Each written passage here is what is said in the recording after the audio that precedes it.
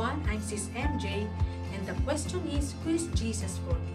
Romans 8:31 says, "What then shall we say in response to these things? If God is for us, who can be against us?" When I surrendered and allowed Jesus Christ to take control of my life, He works in all aspects of it. Since then, in every situation and trials that I face, I am confident that Jesus is there to help me and strengthens me to overcome them. His word manifested in my life. I can say that Jesus is always there to fight for my battles. He provides all my needs and protects me wherever I am. Now I am more than conqueror because of Jesus Christ. Thanks be